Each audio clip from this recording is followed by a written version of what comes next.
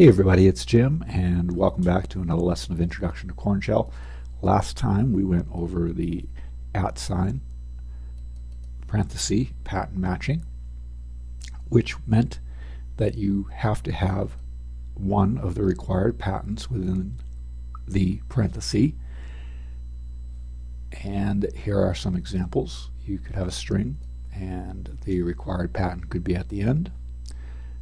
You could have a string, the required pattern could be in the middle, and then another string could be at the end, and you could have a string and the required pattern could be at the end, and in this case it would be string and it would have to end with pattern 1, pattern 2, or pattern 3. Now I wanted to go over something just a little different. The asterisk parenthesis pattern matching. It matches 0 or more of whatever is inside of the parenthesis.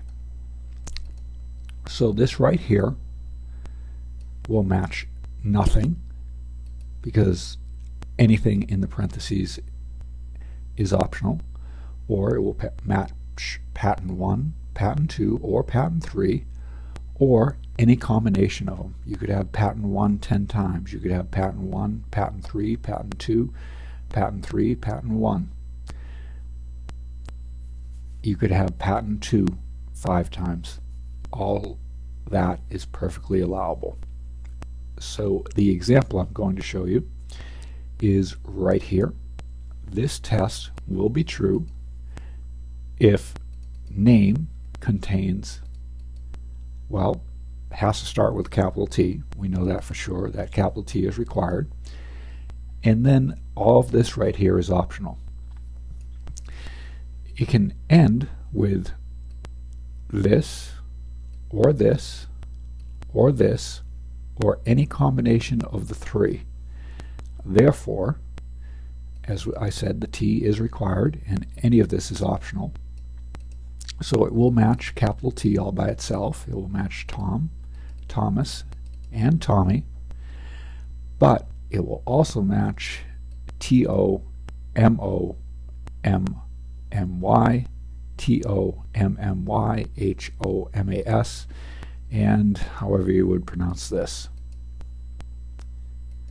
Okay, so I wanted to show you one more example using the asterisk pattern matching. We're going to ask someone to enter in an answer. We're going to read the value into answer, and then we're going to test answer for the following condition.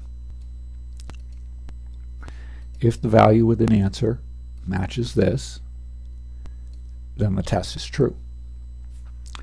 Let's break this down.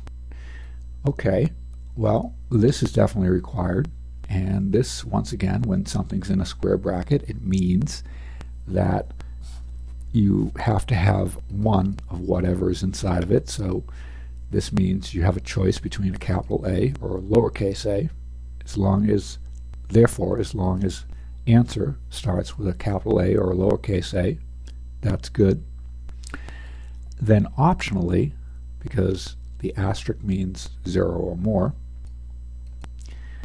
you have to have whatever is within the parenthesis. Well, what's in the parenthesis? The square bracket lowercase a dash lowercase z square bracket. This, once again, is a choice right here, and that means any character between lowercase a and lowercase z. And when you have it that nestled inside of the asterisk parenthesis, once again that means 0 or more of them, so therefore you want 0 or more of letters A through Z lowercase. Therefore this test right here tests to see if an answer starts with an uppercase A or lowercase a and then is followed by nothing, because once again the asterisk means optional, or anything that is a lowercase a through lowercase z. So it will find words, basically. Well, may not be a word, but it will find anything that starts with an uppercase a or a lowercase a and then has characters after it. letters of the alphabet, lowercase. The one thing it won't match is a word like don't, because don't has a single quote in it, an apostrophe.